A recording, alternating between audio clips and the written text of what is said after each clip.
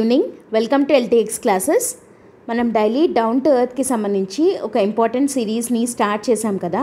So down to ఎర్త్లో వచ్చే environment related important articles ఏవైతే ఉన్నాయో వాటిని మనము prelims and mains point of వ్యూలో డిస్కస్ చేసుకుంటున్నాము. సో ఈరోజు కూడా ఒక వెరీ ఇంపార్టెంట్ ఆర్టికల్ అయితే వచ్చింది డౌన్ టు ఎర్త్లో. అదేంటంటే green house gases and sea levels reached record highs అనమాట. గ్రీన్ హౌస్ గ్యాసెస్ ఉన్నాయి కదా, వెరీ ఇంపార్టెంట్ టాపిక్ కదా ఇది ప్రిలిమ్స్ పాయింట్ ఆఫ్ వ్యూలో అండ్ మెయిన్స్కి సంబంధించి చాలా ఇంపార్టెంట్ టాపిక్ అనమాట ఇది, environment and climate change related. So ఈ green house gases and sea levels అనేవి రికార్డ్ హైకి చేరుకున్నాయి. వాటి యొక్క emissions, green house gas emissions ఏమో రికార్డ్ హైకి చేరుకున్నాయి in the year 2021 according to a report అనమాట. NOAA రిపోర్ట్ ప్రకారము green house gas emissions record హైకి చేరుకున్నాయి అని చెప్తున్నాము. సో దీని బ్యాక్గ్రౌండ్ ఏంటి, అసలు ఎంత రికార్డ్ హైకి చేరుకున్నాయి, దాని వెనకాల ఏదైనా రీజన్ పర్టికులర్గా ఉందా అన్న టాపిక్ అండ్ దాంతోపాటు గ్రీన్ హౌస్ గ్యాసెస్ సంబంధించి బేసిక్స్ అనమాట. మనకి ప్రిలిమ్స్ పాయింట్ ఆఫ్ వ్యూలో అయితే దీని మీద క్వశ్చన్స్ ఎలా అడుగుతారు అండ్ దీన్ని బేస్ చేసుకొని ఒకవేళ మెయిన్స్లో దీని రిలేటెడ్ క్వశ్చన్ ఏదన్నా ఫ్రేమ్ చేయగలము అంటే అది ఎలా వస్తుంది అన్నది ఈరోజు టాపిక్లో డిస్కస్ చేద్దాం, ఓకేనా. So before going to start the session ఒక important announcement from LTX classes. UPSC infinity అనే దాంతో మనకి వర్కింగ్ ప్రొఫెషనల్స్ కోసం అని ఒక సపరేట్ బ్యాచెస్ని అనౌన్స్ చేయడం జరిగింది. వర్కింగ్ ప్రొఫెషనల్స్కి ఆఫ్లైన్ బ్యాచ్ ఉంటుంది అండ్ ఆన్లైన్ బ్యాచ్ కూడా ఉందన్నమాట. ఓకే, సో వర్కింగ్ ప్రొఫెషనల్స్ కోసం offline and online బ్యాచెస్లో online batch for working professionals అయితే ప్రతిరోజు ఈవినింగ్ 7 PM తర్వాత ఉంటుంది అండ్ సండేస్ కూడా ఉంటుంది, ఓకేనా. సండేస్ అండ్ 7 PM తర్వాత ప్రతిరోజు మీకు ఆన్లైన్లో క్లాసెస్ అనేది ఉంటాయి, ఓకేనా. దీని ఫీ వచ్చేసి 60,000 రూపీస్ అనమాట. Through EMI you can pay 5,000 per month. And కొత్త బ్యాచెస్ అక్టోబర్ నుండి స్టార్ట్ అయ్యాయి. అది ఆఫ్లైన్కి ఆన్లైన్కి రెండింటికి కొత్త బ్యాచెస్ అనేది అక్టోబర్ నుండి స్టార్ట్ అవుతున్నాయి. అండ్ మీరు ఒకవేళ అట్ ఏ టైం పే చేసేటైతే 60,000 ఫీలో మీకు 10% డిస్కౌంట్ అనేది ఇవ్వడం జరుగుతుంది. అండ్ ఈ కోర్సెస్ అన్నీ మీకు లైఫ్ టైం వ్యాలిడిటీతో ఇవ్వడం జరుగుతుంది అనమాట, ఓకేనా. So this is about the online batch for working professionals. And offline batch అయితే వర్కింగ్ ప్రొఫెషనల్స్కి ఫీజు వచ్చేసి 70,000 రూపీస్ అనమాట ఆఫ్లైన్ అయితే. అండ్ త్రూ EMI మీరు 5,000 లాగా పే చేసుకోవచ్చు పర్ మంత్. అండ్ ఆఫ్లైన్ కాబట్టి మీకు వీకెండ్ బ్యాచెస్ ఉంటాయన్నమాట, డైలీ కాకుండా వీకెండ్ బ్యాచెస్ ఉంటాయి. ఆఫ్లైన్ అయితే ఎక్కడెక్కడ అవైలబుల్ ఉంది అంటే LTX క్లాసెస్ మనకి హైదరాబాద్లో ఉంది అండ్ విశాఖపట్నంలో 2 చోట్ల ఆఫ్లైన్ బ్యాచెస్ అవుతున్నాయి. అది కూడా అక్టోబర్ నుండి కొత్త బ్యాచ్ అనేది స్టార్ట్ అవబోతోంది అనమాట. అండ్ ఈ 70,000 ఫీజులో అగైన్ 10% డిస్కౌంట్ అనేది ఉంటుందన్నమాట, ఓకే. 10% డిస్కౌంట్ ఉంటుంది at a time pay చేసేటైతే. And ఈ కోర్సెస్ కూడా మీకు లైఫ్ టైం వ్యాలిడిటీతో ఇవ్వడం జరుగుతుంది. అండ్ ఈ రెండింటికి సంబంధించి మీరు కోర్సెస్కి సబ్స్క్రైబ్ చేసుకోవాలంటే ఏదైనా డౌట్స్ ఉన్నట్టయితే you can contact this number. Madam మీకు డౌట్స్ ఏదైనా ఉంటే క్లారిఫై చేసి ఫర్దర్గా మీరు ఎలా ప్రొసీడ్ అవ్వాలి అని చెప్పడం జరుగుతుంది, ఓకేనా. So this is about the UPSC infinity batches for working professionals. And general batches working professionals కానీ కాకుండా జనరల్ బ్యాచెస్ కూడా కొత్త బ్యాచెస్ అక్టోబర్ నుండి స్టార్ట్ చేస్తున్నాము. సో UPSC ఇన్ఫినిటీవి ఇవి కూడా మీకు ఆఫ్లైన్ అండ్ ఆన్లైన్ అవైలబుల్ ఉన్నాయి. ఆఫ్లైన్ అయితే ఫీ అగైన్ 70,000 రూపీస్, ఆన్లైన్ అయితే 60,000 రూపీస్ పర్ మంత్ 5,000 లాగా పే చేయొచ్చు. అండ్ దీంట్లో కూడా అట్ ఏ టైం పే చేసేలాగా అయితే 10% డిస్కౌంట్ అనేది ఇవ్వడం జరుగుతుంది మీకు, ఓకేనా. సో ఈ ఫీజ్ అనేది 15th సెప్టెంబర్ వరకు వ్యాలిడిటీ ఉంది. అండ్ కోర్సెస్ వచ్చేసి లైఫ్ టైం వ్యాలిడిటీ తోటి ఇవ్వడం జరుగుతుంది. అంటే ఒకసారి మీరు కోర్స్ ఫీ పే చేసినట్టయితే you can use it for any number of attempts అనమాట. సో దీనికి సంబంధించి ఏదైనా డౌట్స్ ఉన్నా కూడా you can contact this number or else you can visit the website ltxclasses.com, ఓకేనా. So these are the new announcements from LTX classes. And let us start our session today. ఈరోజు topic of the day ఏంటి అని అంటే green house gases, okay. Green house gases and sea levels reached record high in 2021లో green house gases and sea levels record హైకి చేరుకున్నాయి, ఓకేనా. So అసలు ఈ topic న్యూస్లోకి వెళ్ళే కన్నా ముందు let us first discuss about the green house gases, ఓకేనా. అసలు green house gases అంటే ఏంటి, ఓకేనా. ఫస్ట్ మనం ఇవాళ ఏమేమి డిస్కస్ చేయబోతున్నాము అని అంటే green house gases okay, green house effect అంటే ఏంటి, నెక్స్ట్ వన్ ఆ గ్రీన్ హౌస్ ఎఫెక్ట్ ఎలా అవుతుంది అన్నది చూద్దాము. అండ్ దీనికి సంబంధించి ఇంపార్టెంట్ లెజిస్లేషన్స్ లేదా protocol that regulates green house gases ఏది. And next one why in news. లాస్ట్లో మనము ఇప్పుడు అది న్యూస్లో ఎందుకు ఉంది అన్నది, అంటే మన మెయిన్ ఆర్టికల్ ఏదైతే ఉందో అది ఇదనమాట, న్యూస్లో ఎందుకు ఉంది అన్నది చూద్దాం. ఓకేనా. సో ఫస్ట్ మనము బేసిక్స్ తెలుసుకుంటే ఆ తర్వాత అది న్యూస్లో ఎందుకు ఉంది అన్నది చెప్పేటప్పుడు మనకు ఫుల్ క్లారిటీతో మనకు అర్థమవుతుంది కదా. సో ఇప్పుడు ఫస్ట్ మనం గ్రీన్ హౌస్ గ్యాసెస్ అంటే ఏంటనేది చూద్దాం. ఓకేనా. గ్రీన్ హౌస్ గ్యాసెస్ అంటే ఏం లేదు, వెరీ సింపుల్ అనమాట. ఇప్పుడు మనకి అర్త్ కొంత సోలార్ రేడియేషన్ని రిసీవ్ చేసుకుంటుంది కదా. ఇప్పుడు మనం స్టెప్ వైజ్ చూద్దాం. గ్రీన్ హౌస్ గ్యాసెస్ చెప్పేటప్పుడు మనం గ్రీన్ హౌస్ ఎఫెక్ట్ని కూడా చూద్దాం. ఓకేనా. గ్రీన్ హౌస్ ఎఫెక్ట్ని గురించి కూడా డిస్కస్ చేద్దాం. ఇది స్టెప్ వైజ్ చూద్దాం ఎలా అవుతుంది. అసలు గ్రీన్ హౌస్ ఎఫెక్ట్ అంటే ఏంటి అన్నది చూద్దాం. గ్రీన్ హౌస్ ఎఫెక్ట్ అంటే ఏంటి అనంటే it refers to rise in global average temperature of earth అనమాట. Global average temperature of earth అంటే ఎర్త్ యొక్క గ్లోబల్ యావరేజ్ టెంపరేచర్ పెరగడాన్నే మనము గ్రీన్ హౌస్ ఎఫెక్ట్ అని అంటున్నాము. అసలు global average temperature of earth ఎలా పెరుగుతుంది అన్నది ఇప్పుడు మనం స్టెప్ వైజ్ చూద్దాము, అప్పుడు మీకు క్లియర్గా అర్థమవుతుంది అనమాట. ఓకేనా. ఇప్పుడు చూడండి, ఫస్ట్ సోలార్ రేడియేషన్. ముందు solar radiation it reaches earth కదా. సోలార్ రేడియేషన్ ఎర్త్ మీదకి పడుతుంది, అవునా. సో పడిన తర్వాత some part of it is absorbed by the earth దాంట్లో కొద్దిగా అబ్జార్బ్ చేసేసుకుంటుంది అండ్ కొంత రిఫ్లెక్ట్ బ్యాక్ చేస్తుంది, అవునా. కొంత అబ్జార్బ్ చేస్తుంది అండ్ కొంత రిఫ్లెక్ట్ బ్యాక్ చేసేస్తుంది ఈ సోలార్ రేడియేషన్స్లో. సో దీన్ని ఇన్కమింగ్ సోలార్ రేడియేషన్స్ అంటాం. ఈ రిఫ్లెక్ట్ బ్యాక్ చేసేదాన్ని అవుట్ గోయింగ్ సోలార్ రేడియేషన్ కదా. సో ఇలా పడిన సోలార్ రేడియేషన్లో అర్త్ కొద్దిగా అబ్జార్బ్ చేసుకున్న తర్వాత కొద్దిగా రిఫ్లెక్ట్ బ్యాక్ చేసేస్తుంది. అండ్ అబ్జార్బ్ చేసుకున్నది ఏమేమి అబ్జార్బ్ చేసుకుంటాయి, ల్యాండ్ అబ్జార్బ్ చేసుకుంటుంది అండ్ ఓషన్స్ కూడా అబ్జార్బ్ చేసుకుంటాయి, అవునా. ల్యాండ్ కొంత సోలార్ రేడియేషన్ని అబ్జార్బ్ చేసుకుంటుంది అండ్ ఓషన్స్ కూడా కొద్దిగా సోలార్ రేడియేషన్ని అబ్జార్బ్ చేసుకుంటాయి. అండ్ మిగతాదంతా it radiates back into space కదా. అలా రేడియేట్ బ్యాక్ అయ్యేటప్పుడు, ఓకేనా, అంటే అవుట్ గోయింగ్ అప్పుడు ఇక్కడ ఎర్త్, ఓకే, ఇది సన్ నుంచి ఇలా వచ్చింది రేస్ అండ్ ఎర్త్ నుంచి అవుటర్ స్పేస్లోకి రేడియేట్ బ్యాక్ అవుతూ ఉన్న టైంలో ఇక్కడ కొద్దిగా హీట్ అనేది, అంటే కొంత సోలార్ రేడియేషన్ అనేది ట్రాప్ చేయబడుతుంది, ఓకేనా. Some heat is trapped by certain gases. కొన్ని గ్యాసెస్ ఈ హీట్ని ట్రాప్ చేస్తాయి, ఓకేనా. ఒకవేళ ఈ గ్యాసెస్ అనేది లేకపోతే, ఓకేనా, ఫస్ట్ చూద్దాము. ఇప్పుడు కొన్ని గ్యాసెస్ అనేది ఏమవుతుంది అంటున్నాము, హీట్ని ట్రాప్ చేస్తాయి. సో ట్రాప్ చేయడము అని అంటే బయటికి ఎస్కేప్ అవ్వనీయకుండా, అవునా, అవుటర్ స్పేస్లోకి ఈ హీట్ అనేది, ఈ రేస్ అనేవి ఎస్కేప్ అవ్వనీయకుండా ట్రాప్ చేసేసి మళ్ళీ రిటర్న్ ఎర్త్కి పంపిస్తాయి అన్నమాట, ఓకేనా. సో ఇక్కడ ఈ గ్యాసెస్ అనేవి ఉంటాయి, అవునా. ఇప్పుడు సన్ రేస్ ఎర్త్ మీద పడుతున్నాయి అండ్ ఎర్త్ మీద నుంచి హీట్ అనేది మళ్ళీ రిఫ్లెక్ట్ బ్యాక్ అయిపోతుంది స్పేస్లోకి. అలా అయిపోతున్న టైంలో కొన్ని గ్యాసెస్ అడ్డుపడి ఆ హీట్ని ట్రాప్ చేసి మళ్ళీ రిటర్న్ ఎర్త్ మీదకి పంపిస్తాయి, ఓకేనా.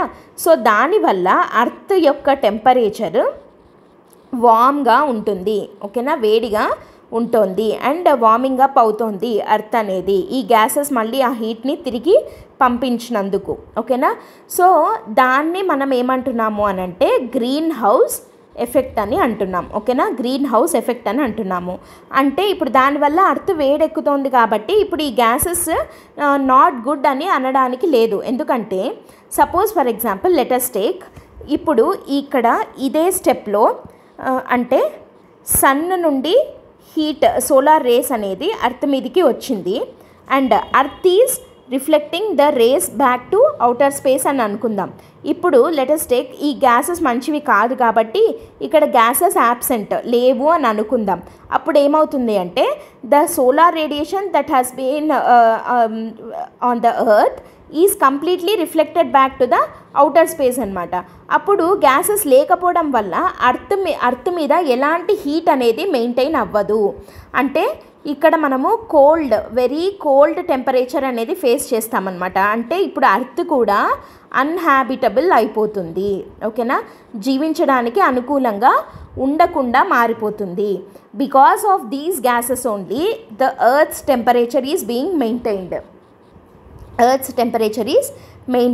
కాబట్టే ఈ గ్యాసెస్ అనేవి మంచిది అని మనం చెప్పచ్చు.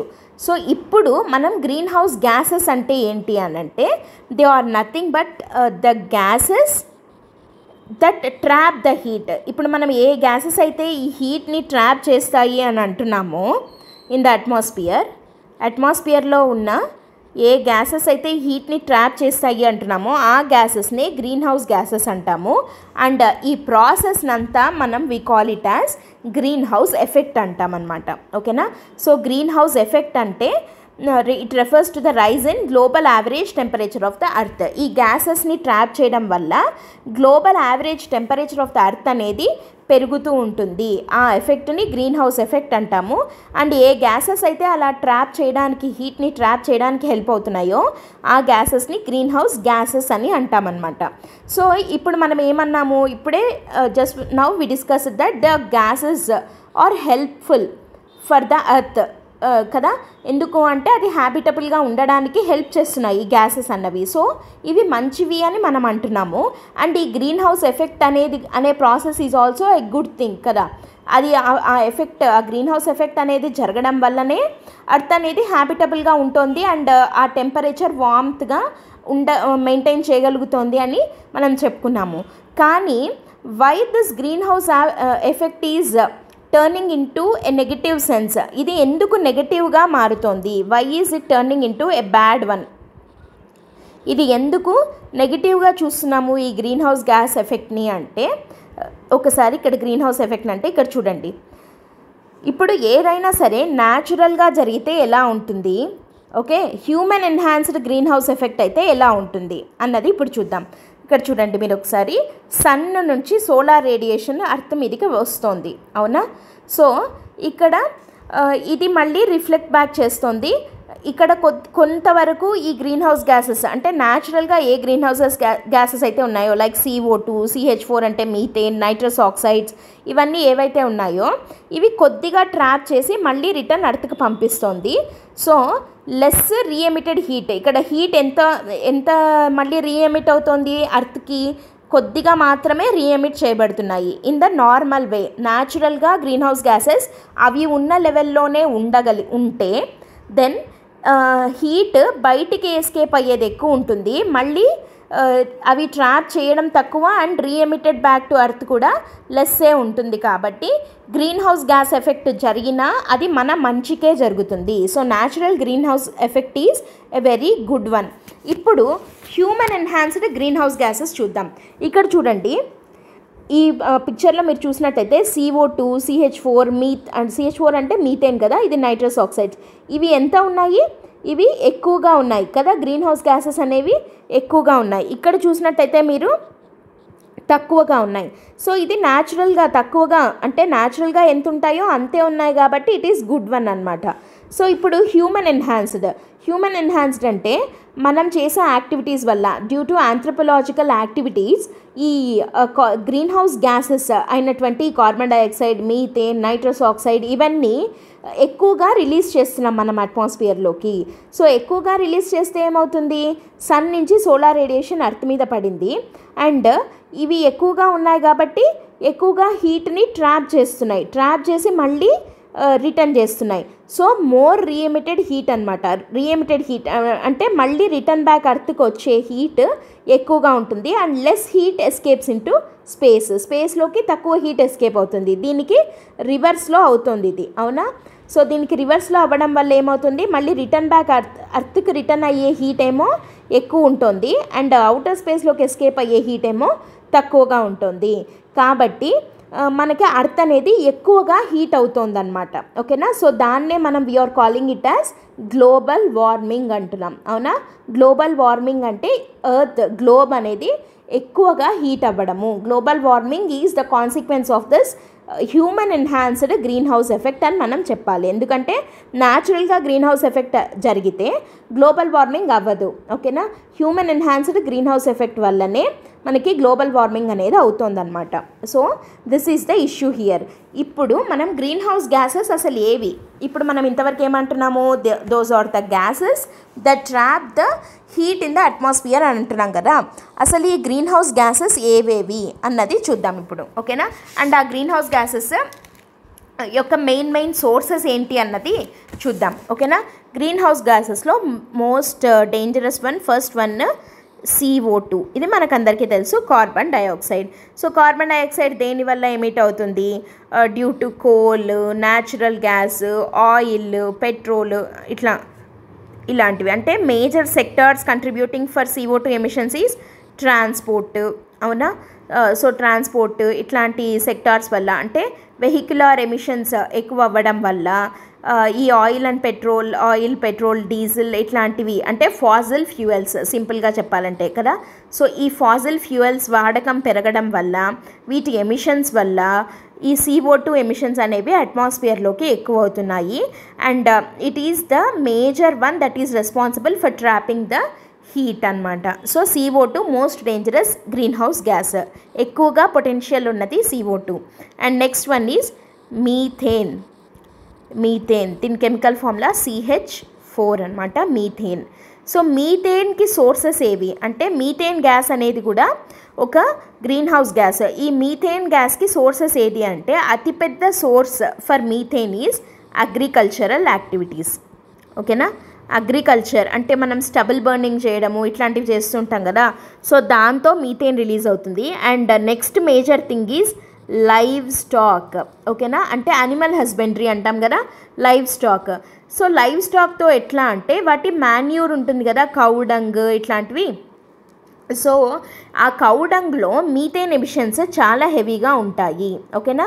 ఎందుకు ఉంటాయి అని అంటే, ఆ కౌ డంగ్లో ఆర్కే బ్యాక్టీరియా అనే ఒక కైండ్ ఆఫ్, యాక్చువల్గా ఆ లైవ్ స్టాక్ వాటి ఫుడ్ కోసము డిపెండ్ అయ్యే గ్రాస్ ఇట్లాంటివి ఉంటాయి కదా, పాస్చర్స్, వాటిల్లో ఆర్కే బ్యాక్టీరియా అని చెప్పి ఒక కైండ్ ఆఫ్ బ్యాక్టీరియా ఉంటుంది. దాంట్లో మిథనోజన్స్ అనేవి ఉంటాయన్నమాట. సో అవి కన్జ్యూమ్ చేయడం వల్ల అవి రూమినేటింగ్ చేస్తాయి కదా అవి. సో ఆ ప్రాసెస్లో అండ్ ఈ కౌ డంగ్ ఇట్లాంటి దాంట్లో మీథేన్ గ్యాస్ అనేది రిలీజ్ అవుతుంది. ఓకేనా. Because of that bacteria present in the pastures of the live stock that is consumed by the live stock. So అగ్రికల్చర్లో and live స్టాక్లో మీథేన్ అనేది ఎక్కువగా ఉంటుందన్నమాట. అండ్ ఆర్గానిక్ వేస్ట్ డీకే అవ్వడం వల్ల, డీకే ఆఫ్ ఆర్గానిక్ వేస్ట్ ఇట్లాంటి దాంట్లో కూడా methane presence అనేది ఎక్కువగా ఉంటుంది.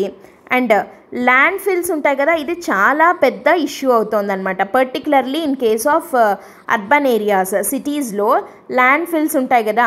అంటే మన సాలిడ్ వేస్ట్ మేనేజ్మెంట్ చేయడానికి మనం యూజువల్గా సిటీస్లో కలెక్ట్ చేసే వేస్ట్ అంతటినీ కలిపి ఒక చోట పెడతారు కదా, ల్యాండ్ ఫిల్స్ అంటారు వాటిని, డంప్ యార్డ్స్ అంటామే. ఆ ల్యాండ్ ఫిల్స్లో ఎక్కువగా ఈ మీథేన్ గ్యాస్ అనేది రిలీజ్ అవుతూ ఉంటుందన్నమాట. ఓకేనా. సో ఇవి మీథేన్ గ్యాస్కున్న మేజర్ సోర్సెస్ అనమాట. గ్రీన్ హౌస్ గ్యాస్ అయినా మీథేన్ గ్యాస్కు ఉండే సోర్సెస్, అంటే వీటి వల్ల ఆ గ్యాస్ అనేది ఎక్కువగా రిలీజ్ అవుతుంది. And next one is nitrous oxide. Nitrous ఆక్సైడ్కి major sources అంటే అగ్రికల్చర్, ఇండస్ట్రీస్, ఇవి nitrous ఆక్సైడ్కి major sources. Nitrous oxide అంటే N2O అనమాట. ఓకేనా. ఇవి major. And next one is fluorinated gases. Fluorinated gases. ఈ ఫ్లోరినేటెడ్ గ్యాసెస్ అంటే ఫర్ ఎగ్జాంపుల్ క్లోరోఫ్లోరోకార్బన్స్ అని, తర్వాత పెర్ఫ్లోరోకార్బన్స్ అని, తర్వాత సల్ఫర్ హెక్సాఫ్లోరైడ్ SF6 అంటామన్నమాట. వీటిని ఫ్లోరినేటెడ్ గ్యాసెస్ అంటాం. అంటే ఫ్లోరిన్ కంటెంట్ అనేది ఉంటుందన్నమాట దీంట్లో. సో దీనివల్ల ఈ గ్రీన్ హౌస్ గ్యాస్ ఎమిషన్స్ అనేవి ఎక్కువ అవుతున్నాయి. ఇవి కూడా పెద్ద గ్రీన్ హౌస్ గ్యాసెస్ అనమాట. అండ్ ఇవి ఓజోన్ డిప్లీటింగ్ సబ్స్టెన్సెస్ కూడా. ఓకేనా, ఓజోన్ లేయర్ ఉంది కదా మనకి, ఆ ఓజోన్ లేయర్ని డిప్లీట్ చేయడంలో ఇవి కీ రోల్ ప్లే చేస్తాయి. ఓజోన్ డిప్లీటింగ్ సబ్స్టెన్సెస్ అనమాట వీటిని ఫ్లోరినేటెడ్ గ్యాసెస్ అంటాం. అండ్ వీటికి మెయిన్ సోర్స్ అంటే ఇప్పుడు మనం ఏసీస్ వాడదాము కదా, ఎయిర్ కండిషనర్స్, రెఫ్రిజిరేటర్స్ ఇవి ఉంటాయి కదా. సో ఏసీస్, రెఫ్రిజిరేటర్స్ ఇట్లాంటి వాటి నుండి ఈ ఫ్లోరినేటెడ్ గ్యాసెస్ అనేవి ఎక్కువగా రిలీజ్ అవుతూ ఉంటాయి. ఓకేనా, సో ఇవన్నీ గ్రీన్ హౌస్ గ్యాసెస్ అనమాట. ఇవి major green house gases. Okay, so ఈ గ్రీన్ హౌస్ గ్యాసెస్ వల్లనే ఈ green house గ్యాసెసే main responsible for trapping of heat in the atmosphere. And ఆ జరిగే ప్రాసెస్నే we call it as green house effect అనమాట. ఓకేనా, ఈ గ్రీన్ హౌస్ ఎఫెక్ట్ వల్ల global warming, earth temperature అనేది ఎక్కువగా పెరుగుతుంది.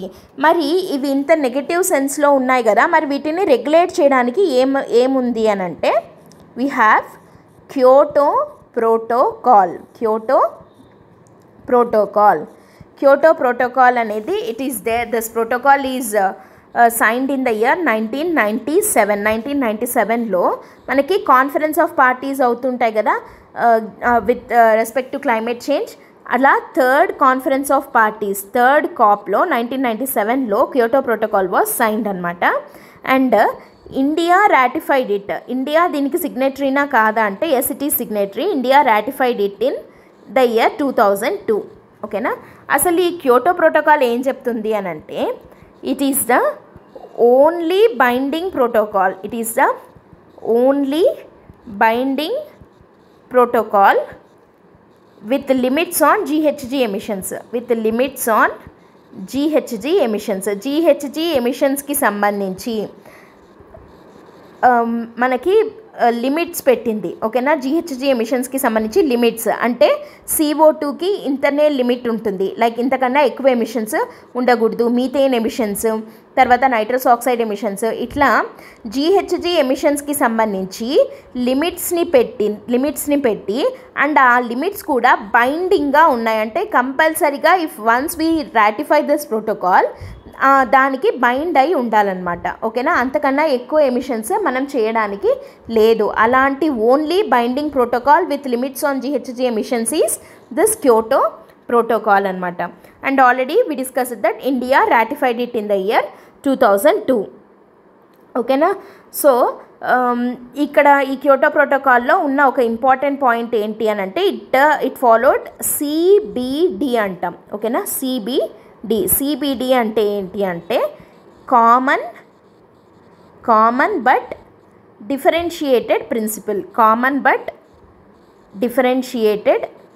ప్రిన్సిపల్ని ఫాలో అవుతుంది ఈ క్యోటో ప్రోటోకాల్ అనేది. ఓకేనా, కామన్ బట్ డిఫరెన్షియేటెడ్ ప్రిన్సిపల్ అంటే ఏంటి అంటే అన్ని నేషన్స్ యొక్క కామన్ గోల్ ఏంటి అని అంటే to reduce GHG emissions but differentiated responsibility. Common CBDR అంటాం అనమాట యాక్చువల్గా. అంటే కామన్ బట్ డిఫరెన్షియేటెడ్ రెస్పాన్సిబిలిటీ అంటే ఏంటి అని అంటే ఇప్పుడు developed nations were majorly responsible for this GHG emissions. ఎందుకంటే అవి అర్లీగా ఇండస్ట్రియలైజ్ అయ్యాయి. సో ఇండస్ట్రియలైజ్ అవ్వడం వల్ల ఈ ఎమిషన్స్, CO2 ఎమిషన్స్ కానీ మీథేన్ ఎమిషన్స్ కానీ చాలా ఎక్కువగా already they were the major people who were responsible for this greenhouse gas effect అనమాట. సో పొల్యూటర్ పే ప్రిన్సిపల్ అంటాం కదా, ఎవరైతే పొల్యూట్ చేస్తున్నారో వాళ్ళే ఎక్కువగా రెస్పాన్సిబిలిటీ తీసుకోవాల్సిన అవసరం ఉంది. కాబట్టి common goal is to reduce the GHG emissions. కానీ ఒక్కొక్క కంట్రీకి దాని యొక్క ఎమిషన్స్ని బట్టి డిఫరెన్షియేటెడ్ రెస్పాన్సిబిలిటీస్ అనేది ఇవ్వడం జరిగింది. అంటే developed nations were majorly responsible. Developed nations took the major responsibility of reducing the GHG emissions rather than developing నేషన్స్కి వాళ్ళతో కంపేర్ చేసి చూస్తే కొద్దిగా రిలాక్సేషన్స్ అనేవి ఉన్నాయన్నమాట రిగార్డింగ్ దిస్ GHG ఎమిషన్స్ అని. ఓకేనా, సో ఇది క్యోటో ప్రోటోకాల్ గురించి. సో ఇవి GHG గ్రీన్ హౌస్ గ్యాసెస్ అంటే ఏంటి, జీహెచ్జీ గ్రీన్ హౌస్ గ్యాసెస్ అంటే ఏంటి, గ్రీన్ హౌస్ ఎఫెక్ట్ అంటే ఏంటి అని మనం ఆల్రెడీ చూసాం కదా.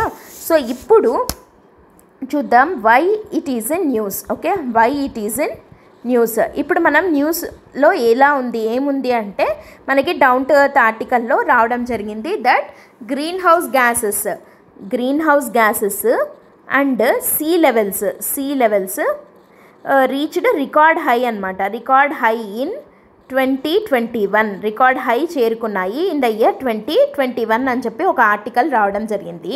సో అసలు ఈ రిపోర్ట్ ఇచ్చిండేది ఎవరు అని అంటే ఇప్పుడు చూద్దాము. NOAA report. ఓకేనా, NOAA రిపోర్ట్. ఈ NOAA రిపోర్ట్ ఇచ్చిండేది యునైటెడ్ స్టేట్స్కి చెందిన ఒక ఏజెన్సీ అనమాట ఇది. సో NOAA అంటే ఏంటి అని అంటే national oceanic and atmospheric administration. Okay, national oceanic and atmospheric administration. ఈ NOAA అనేది ఒక రిపోర్ట్ని పబ్లిష్ చేయడం జరిగింది రీసెంట్గా. According to this GHGs in the atmosphere ఎంత ఉన్నాయి అని అంటే 414.7. ఈ GHGస్ని పార్ట్స్ పర్ మిలియన్తో మెజర్ చేస్తామన్నమాట. యూనిట్స్ ఉంటాయి కదా మనకి. సో GHGs యొక్క యూనిట్ ఏంటి అంటే పార్ట్స్ పర్ మిలియన్ ఎన్ని పార్ట్స్ ఆఫ్ GHGs ఉన్నాయి. So 414.7 parts per million in the year 2021 ఇయర్కి గాను 414.7 పార్ట్స్ పర్ మిలియన్ GHGs ఉన్నాయి, గ్రీన్ హౌస్ గ్యాసెస్ ఉన్నాయి. ఓకేనా. అండ్ సో ఇది మనం ఏమంటున్నాము, ఇది రికార్డ్ హై అంటున్నాం. అంటే ఇప్పటి వరకు ఎప్పుడు ఇంత హైగా రికార్డ్ అవ్వలేదు. అంటే ప్రీవియస్ ఇయర్తో ఒకసారి మనం కంపేర్ చేస్తే ఇట్ ఈస్, ఓకేనా, ప్రీవియస్ ఇయర్తో కంపేర్ చేస్తే it is 2.3 parts per million greater than what it is in 2020తో compare చేస్తే 2021లో రికార్డ్ అయిన 414.7 పార్ట్స్ పర్ మిలియన్ అన్నది 2.3 పార్ట్స్ ఎక్కువగా ఉంది. ఓకేనా. So it is record high అనమాట. ఇది ఒక రికార్డ్ హై అయితే ఇంకొకటి ఏంటి అని అంటే సీ లెవెల్స్. ఇప్పుడు మనకి సీ లెవెల్స్ ఎందుకు పెరుగుతున్నాయి, గ్లోబల్ వార్మింగ్ అవ్వడం వల్ల. ఇప్పుడు మనకి గ్రీన్ హౌస్ గ్యాస్ ఎఫెక్ట్ ఎక్కువ అవుతుంది అని అంటున్నాము. గ్రీన్ హౌస్ గ్యాస్ ఎఫెక్ట్ ఎక్కువ అవ్వడం వల్ల ఏం జరుగుతుంది, ఎర్త్ టెంపరేచర్ అనేది పెరుగుతోంది. సో ఎర్త్ టెంపరేచర్ పెరిగితే ఏమవుతుంది, మనకి గ్లోబల్ వార్మింగ్ అనేది పెరుగుతుంది కదా. గ్లోబల్ వార్మింగ్ పెరిగితే ఏమవుతుంది అంటే టెంపరేచర్ పెరిగితే ఆబ్వియస్గా ఏమవుతుంది, గ్లేషియర్స్ ఇట్లాంటివి మెల్ట్ అవుతాయి కదా. సో గ్లేషియల్ మెల్ట్ అనేది పెరుగుతుందన్నమాట. గ్లేషియర్స్ మెల్ట్ అయితే ఏమవుతుంది, సీ లెవెల్స్ ఇంక్రీజ్ అవుతాయి. అవునా, సీ లెవెల్స్ ఇంక్రీజ్ అవుతాయి. కాబట్టి ఇప్పుడు చూడండి, green house gas ఎఫెక్ట్కి sea level ఇంక్రీజ్కి మనకి ఇండైరెక్ట్ లింక్ అనేది, ఇండైరెక్ట్ అనొచ్చు డైరెక్ట్ లింకే ఉందన్నమాట. ఎందుకంటే గ్రీన్ హౌస్ గ్యాస్ ఎఫెక్ట్ ఎక్కువైతే ఎర్త్ టెంపరేచర్ పెరుగుతుంది. It results in global warming వల్ల గ్లేషియల్ మెల్ట్ అవుతుంది. గ్లేషియల్ మెల్ట్ వల్ల సీ లెవెల్స్ అనేవి పెరుగుతున్నాయి. అండ్ ఈ సీ లెవెల్స్ కూడా రికార్డ్ హైలో పెరిగాయి. ఓకేనా. ఎంత పెరిగాయి అని అంటే 3.8 inches above the average of 1993లో ఎంత సీ లెవెల్ అయితే ఉందో అంతకన్నా 3.8 ఇంచెస్ ఇంక్రీజ్ అయ్యాయి. ఓకేనా, 3.8 ఇంచెస్ సీ లెవెల్ అనేది పెరిగిందనమాట. ఓకేనా. సో ఇది. అండ్ ఇంకొకటి ఏంటి అని అంటే మనకి దీంతో పాటు ఈ గ్లేషియల్ మెల్ట్, మనం ఫస్ట్ ఈ పాయింట్ రాసి తర్వాత ఇది రాయొచ్చు. ఎలా అంటే గ్రీన్లాండ్ ఉంది కదా, గ్రీన్లాండ్లో ఐస్ షీట్ ఎంత మెల్ట్ అవుతోంది అని అంటే Greenland ice sheet already started melting at very dangerous levels అనమాట. ఎంత అంటే ఇప్పటికిప్పుడు అది మనము ఎలాంటి హీట్ యాడప్ చేయకపోయినా కూడా అది మెల్టింగ్ అనేది ఆగట్లేదు. అంత డేంజరస్ లెవెల్స్లో గ్రీన్లాండ్ ఐస్ షీట్ అనేది మెల్ట్ అవుతోంది. ఇట్లాంటి గ్లేషియర్స్ యొక్క మెల్టింగే result in the increase of the sea level. అదే ఇప్పటికి ఆల్రెడీ మనం చూస్తున్నాము దట్ 1993లో ఎంత యావరేజ్ ఆఫ్ సీ లెవెల్ అయితే ఉందో అంతకన్నా 3.8 ఇంచెస్ సీ లెవెల్ పెరిగింది అని చెప్పి చెప్తున్నారు. సో ఈ సీ లెవెల్స్ పెరిగితే థ్రెట్ దేనికి ఉంటుంది? Main island నేషన్స్కి. Island nations submerge అయిపోతాయి కదా. సో ఐలాండ్ నేషన్స్ సబ్మెర్జెన్స్ అనమాట, మునిగిపోతాయి. కాబట్టి ఇవి మేజర్ థ్రెట్ అనమాట మనకి. ఓకేనా? సో ఈ గ్రీన్ హౌస్ గ్యాసెస్ ఎక్కువ అవ్వడం వల్ల due to human enhanced green house effect, green house gases ఎక్కువ అవుతున్నాయి. గ్రీన్ హౌస్ ఎఫెక్ట్ ఎక్కువ అవడం వల్ల గ్లోబల్ వార్మింగ్ వల్ల గ్లేషియల్ మెల్ట్ అవుతుంది, దానివల్ల సీ లెవెల్స్ పెరుగుతున్నాయి. సో దానికి సంబంధించిన ఒక ఫ్యాక్ట్ ఏంటి అని అంటే సీ లెవెల్ ఇంక్రీజ్ అనేది 1993 లెవెల్ కన్నా 3.8 ఇంచెస్ పెరిగింది. అండ్ గ్లోబల్ వార్మింగ్ వచ్చేసి ఎంత పెరిగింది అని అంటే గ్రీన్ హౌస్ గ్యాసెస్ వచ్చేసి ఎంత పెరిగాయి అంటే 414.7 parts per million, which is 2.3 parts greater than what it is in 2020 అనమాట. సో ఇది న్యూస్లో ఉంది. ఓకేనా? సో ఇప్పుడు దీని continuation topic will discuss in the next video. అదేంటి అంటే ఇప్పుడు ఇది ఇలా పెరిగింది కదా, మరి గ్రీన్ హౌస్ గ్యాసెస్ పెరుగుతున్నాయి. సో ఇప్పుడు మనం దీన్ని దృష్టిలో పెట్టుకొని ఈ టెంపరేచర్ని ఎంతకన్నా పెంచకూడదు అన్న దాని మీద we have one more agreement, that is Paris climate agreement అనమాట.